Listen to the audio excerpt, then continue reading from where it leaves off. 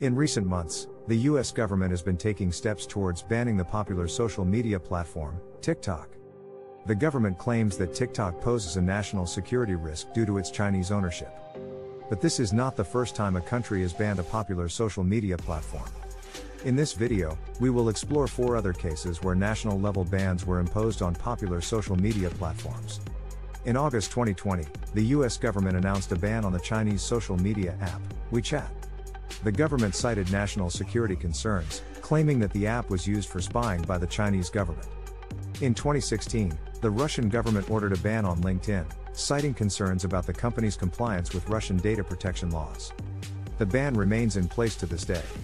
In 2020, the Indonesian government ordered a ban on the online forum, Reddit, due to concerns about the spread of negative content on the platform.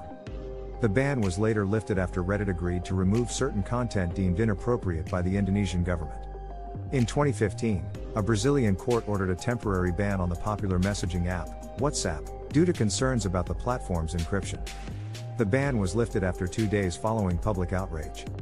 These are just a few examples of how governments around the world have taken steps to regulate the use of social media platforms.